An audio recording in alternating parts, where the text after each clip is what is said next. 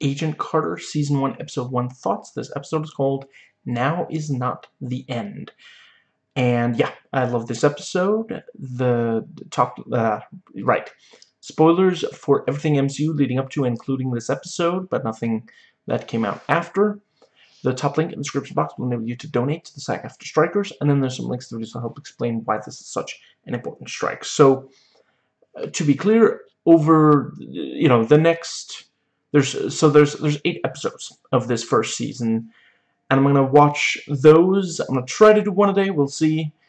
And after that, it's Agents of S.H.I.E.L.D. Season 3. Then it's Season 2 of this. So, let's dive in. Right, and I did consider doing also doing a video talking about the Agent Carter one-shot. I have watched it. I quite like it. Apparently, that one is set after the rest of the show, not before it. So, right now I'm not planning on doing a video talking about it, but if I do, it'll be after I've done the rest of the show. It's, yeah.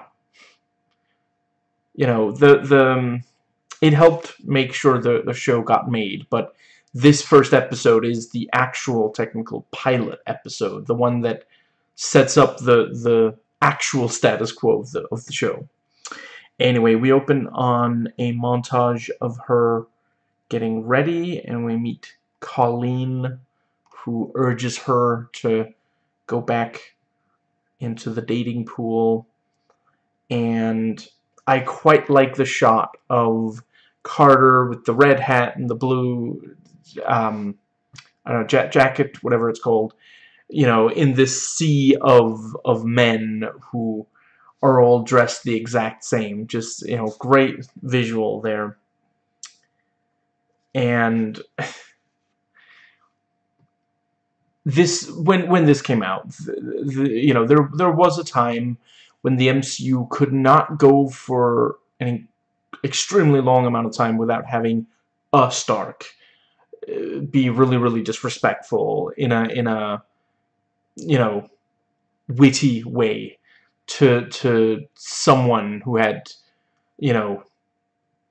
U.S. government authority of some kind, So we have him, joking about the, did you unknowingly sell weapons?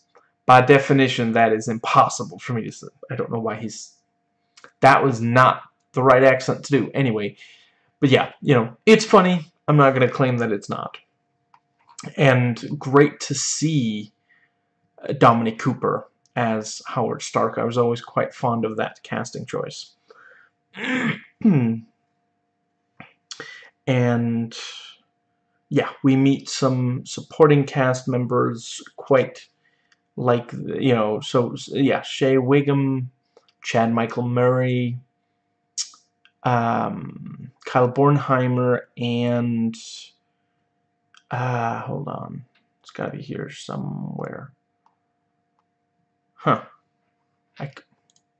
Oh, right, and Enver Gyokai. Great cast. And let's see. Yeah, we see several times Peggy and other women having to deal with sexism. He's a regular. A regular what? I can't say while I'm on the clock. Hound dog. And I quite appreciate, Peggy shoots, and then Howard is like, miss me? And it is also like, dude, Jarvis, what are you doing? Just approaching a woman who does not know you, saying, you're going to come with me, instead of just saying, I'm here on behalf of Howard. Just, yeah. he's really, I'm not saying it's out of character, I'm saying it's funny. And let's see, it's a funny kind of an introduction where both of them feel like the other did something really wrong. And yeah, so we're told, this is going to be about Stark's Bad Babies. And let's see, yeah, and yeah, Howard needs her help, and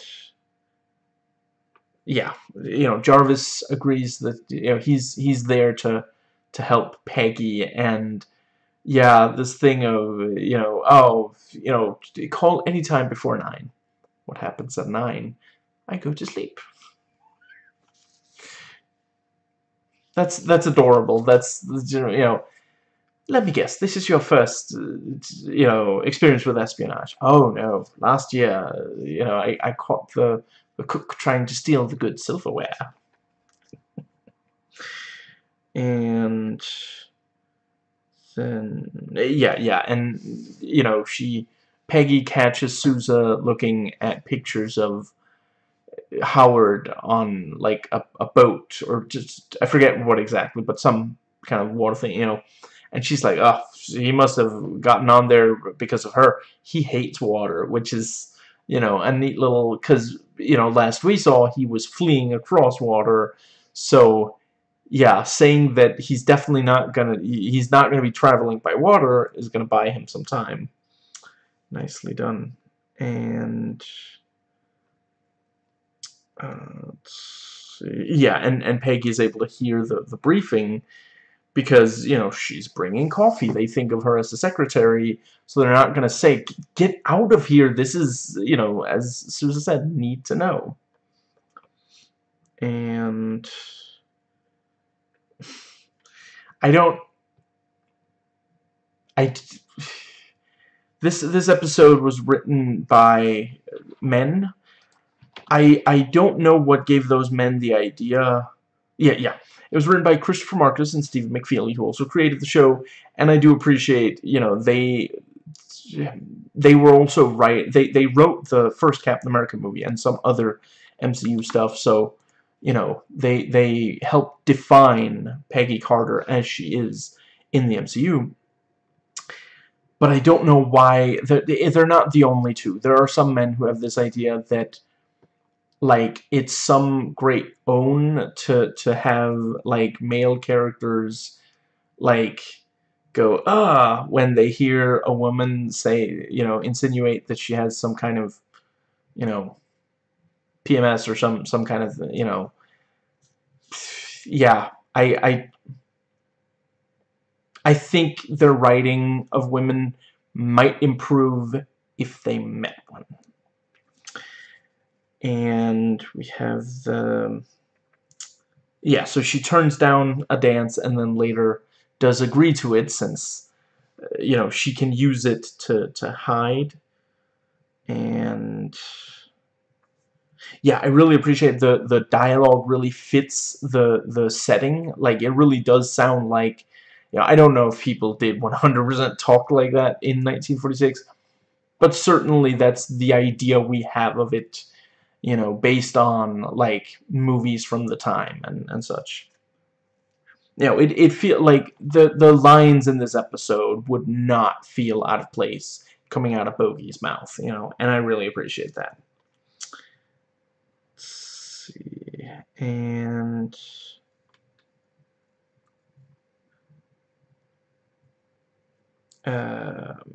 yeah, so yeah, Peggy manages to get into Spider Raymond. Very, very good. Yeah, I like the character. I like the performance, and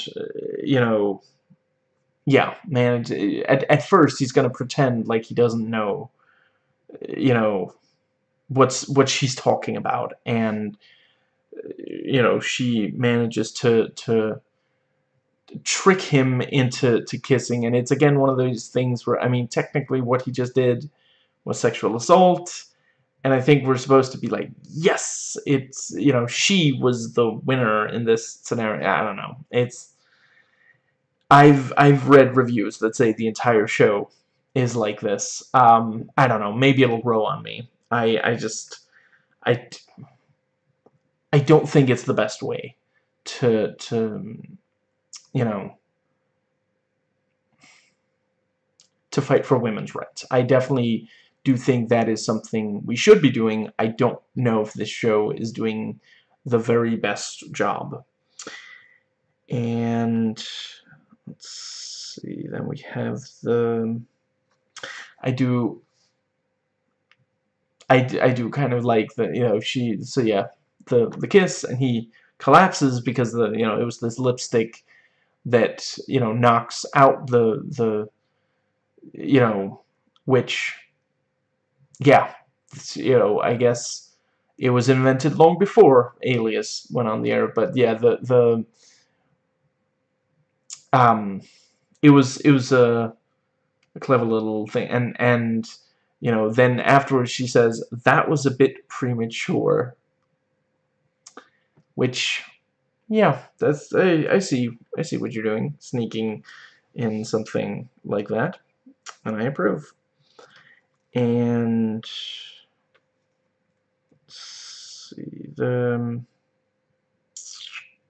yeah, so they find the yeah, she finds the weapon and calls Jarvis, and Jarvis is like, I'm dreadfully sorry, but I simply must get this souffle into the, you know, and she's like, you get that this is super dangerous, right? Just, you know, and, you know, yeah, so he got a note from Howard, and it's this thing of, you know, 500 yards and some, yeah, some various warnings. And I appreciate, you know, he points out, you know, I don't know where you're going to get this combination of chemicals at this hour, but, you know, she manages. And yeah, this time she does agree to the dance, and pretty quickly gets back out of me, you know, and dip me, and this whole thing. She is literally dancing around the men on the show.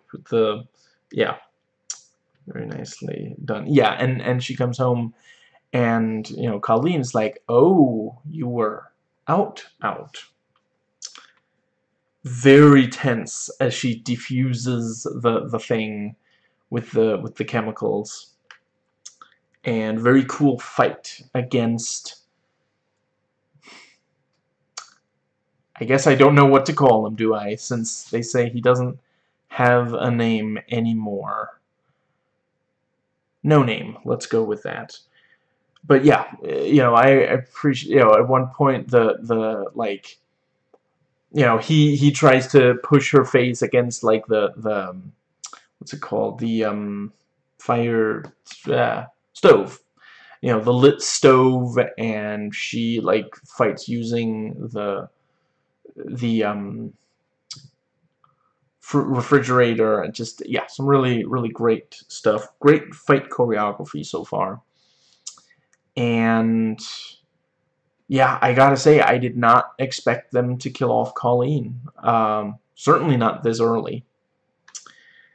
And yeah, and Vanko takes a look at it, and this is, of course, this is the father of Ivan Vanko, the villain from Iron Man 2. And yeah, you know, she knows all about Vita rays, and she goes into the file, and we get another flashback. I don't think we needed quite as many flashbacks in this episode to Captain America 1. I appreciate that the show doesn't pretend like Peggy feels nothing about that. I don't think that would, I think that would be a mistake if the show just pretended like, you know, because there is some American media that acts like in order for a woman to be strong, she has to feel nothing. And that's, you know, yeah, we're not stronger if we feel nothing. We're stronger if you know, we use our feelings to motivate us to do good. And that is very much the case here. I don't think we needed quite as many flashbacks, though. you know, the episode opens with one, and then we have one here fairly close to the ending, and I guess it's maybe also because, like, so this is technically all set before the events of the one-shot, and the one-shot also has flashbacks. Or clips. I suppose they're not all flashbacks, but flashbacks and or clips. Right, and I did think that you know, it's legitimately compelling that this guy, you know, in the, um, we see him in the club, he even kills Spider Raymond, and he manages to find her and attack, you know, very, you know, clearly this is a very capable individual. And the fact that he survives the episode and we don't know exactly who he's working for, and, you know, he does get permission to kill her, you know, very, very, you know, great hook. And also, yeah, very clever, this thing of, like, the typewriter where he types something and then he lets go, and then the keys move by themselves to give him an answer from, you know, the other end of the transmission. Yeah, it's a neat little idea. And yeah, Peggy decides that Jarvis should stay in the car because he has never fought anyone, although in his defense the cook was very verbally aggressive and had long fingernails. You know, and it does also turn out to be really good, because otherwise he wouldn't be been able to drive and pick her, you know, get to her before the place blew up. And let's see, yeah, the episode has some cool gadgets. I quite like those things that she uses to climb the electric fence without taking, you know, without being injured at all.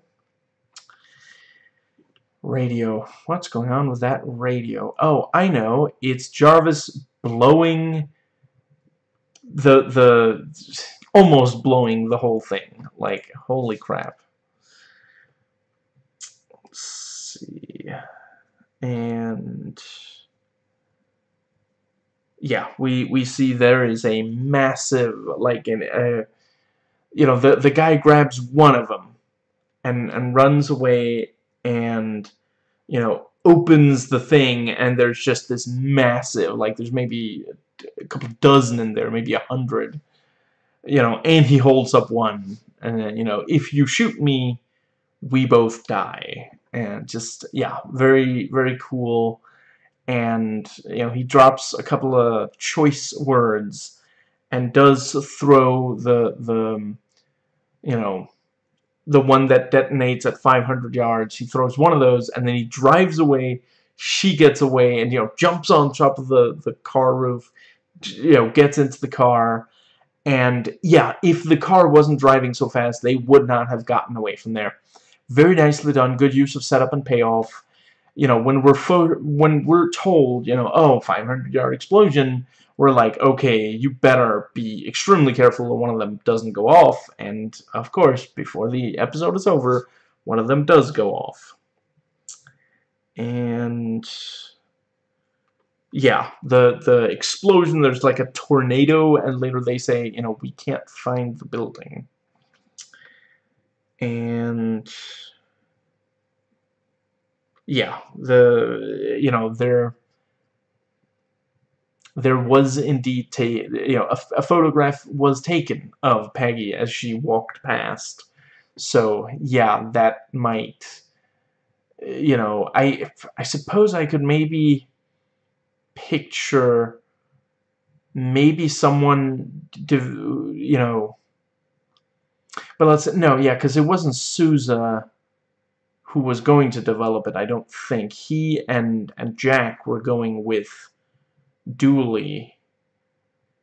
But yeah, it could really compromise her. And yeah, and you know, Jarvis and Peggy talk about Leviathan, which is also, I'm really excited to see what that's going to turn out to be. And yeah, you know, I did think it worked when she is talking like, you know, the it was my fault that they died, you know, and yeah, that is legitimately um what's the word? That is something that some people in that situation feel, and yeah, I appreciate the episode confronting that. Right, and yeah, was not a huge fan of when, you know, Jarvis says, you know, one of Stark's more amorous admirers has refused to vacate his penthouse. I'm presently supervising her extraction. And, you know, she says, I imagine that's quite believable. He says, you have no idea. Again, like, that's,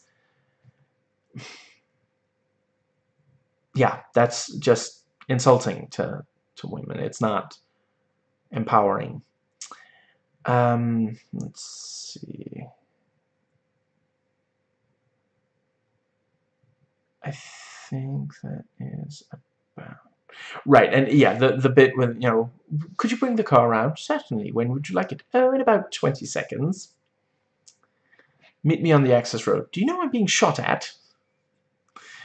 And yeah, and the thing with, you know, Jack says, you know, these surveillance reports need to be filed, and you're really so much better at that kind of thing. You know, he's like, you know, he's saying you're a woman, this is what you do, and then she responds, what kind of thing is that, Agent Thompson? The alphabet? I could teach you. Let's start with words beginning with A.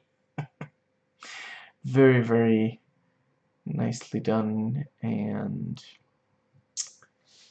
I think that is about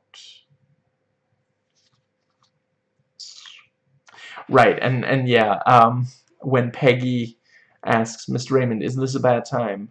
And he responds, we'll only know after it's over. And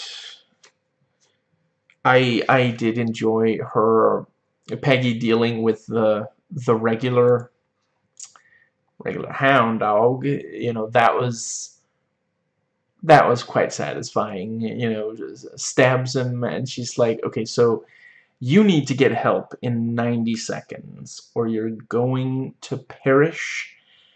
Based on the way you've been behaving lately, do you think you will get that help? You know, so here's the deal.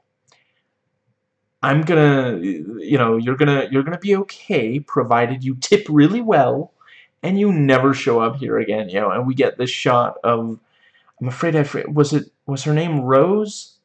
There's also an Angie. I'm afraid I didn't catch the name, but yeah, the waitress, you know, sees, you know, he's, you know, he's tipping really well, and she's like, oh wow, I didn't see that coming, but nice. And we close on, apparently Jarvis is like explaining to Howard how to make a drink or something like that, and then he says, I think she'll do quite nicely. And no, I don't think she's suspicious, or suspects, something like that. Very nicely done. So, yeah, that was, yeah, I'm really excited to see exactly what, yeah. Um, that brings us to the episode's IMDb trivia. And let's see. The effect of the Leviathan typewriter writing by itself was achieved by placing a second typewriter under the desk and attaching strings to the keys of the first.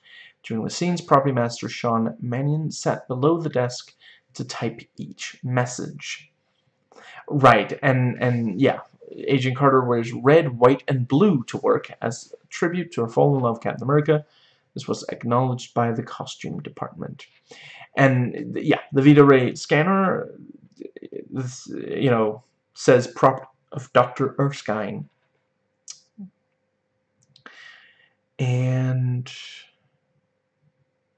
a sequence that was abandoned after proving too difficult to shoot involved the nitramine bomb found in Spider-Raymond's safe rolling around the dance floor with people almost stepping on it. And let's see. Oh, right. Yeah. The pilot's title is inspired by an early WW2 speech by Winston Churchill. Now, this is not the end. It is not even the beginning of the end, but it is, perhaps, the end of the beginning. No, that wasn't supposed to be an accurate Churchill impersonation. And that... Ha! Yeah, so nitramine. There is an entire class of high explosives known as nitroamines, aka nitramines. Or mines? I don't know how... Yeah, the most famous one is RDX, the main ingredient in C4. And... Right, and yeah, after stealing the nitramine, Agent Carter is seen getting into a yellow and red taxi. The Lucky Star Cab Company taxi from the chase sequence in Captain America 1. Oh, Dominic Cooper, who plays Howard Stark, is the partner of Ruth Negga, who plays Raina on Agent Carter's sister show, Agents of S.H.I.E.L.D. Very cool. And yeah, that is it for the pilot. So yeah, in the description box there will be a link to all of my videos on this show, so you can keep up with, you know, yeah, as you, in case it's specific episodes you want to hear me talk about. And yeah, I will try to do an episode tomorrow and try to figure out by then if it is possible to answer if you can confirm if you unknowingly did something.